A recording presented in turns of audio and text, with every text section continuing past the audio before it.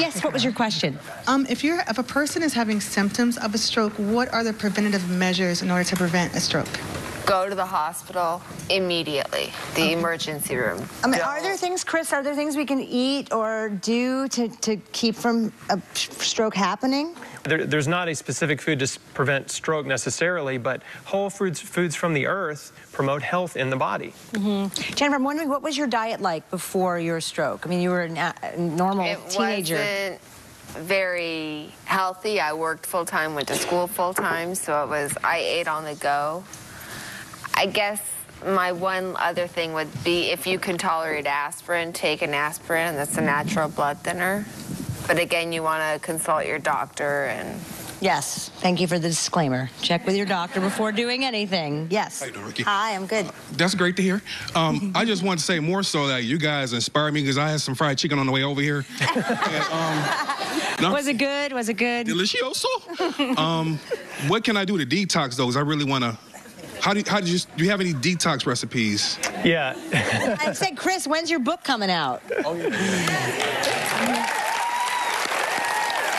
And can I get a copy?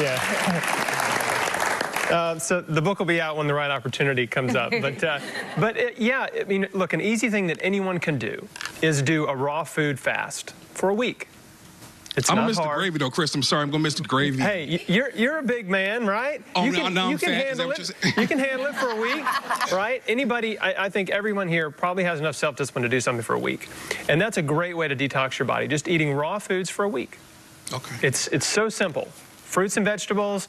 Do some juicing, and you'll be amazed how good you feel. What about nuts? Yeah, eat some nuts. Absolutely. Okay. Okay, thank you. Thank you, thank you. Can I ask you also, I know you're not a doctor, Chris, but I feel like you know everything. How do you feel about colonics?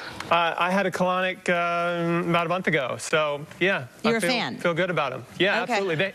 They help clean out your colon, help you detox. Okay, all right, yes. Yes, Chris, I was wondering if you've considered teaching classes on preparing raw food. You know, it's funny, I do teach classes on nutrition and health and do some, cancer coaching, but I'm not a big foodie. Like, as far as raw food prep goes, there's some amazing raw food chefs out there, especially in LA. I mean, they're everywhere. I just eat the same thing every day. I'm kind of boring. I eat a giant salad, make my fruit smoothie, and do some juicing. So I would not be a great guy to teach a raw food class because I just keep it simple. I think that's the main thing that helped me the most was not trying to overcomplicate it. I just found what I could eat every day, and I just ate that every single day, every single day.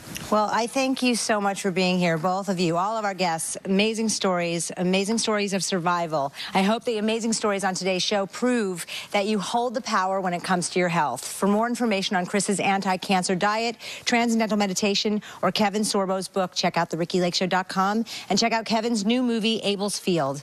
Thank you so much to all of our guests, and thank you for watching. See you next time.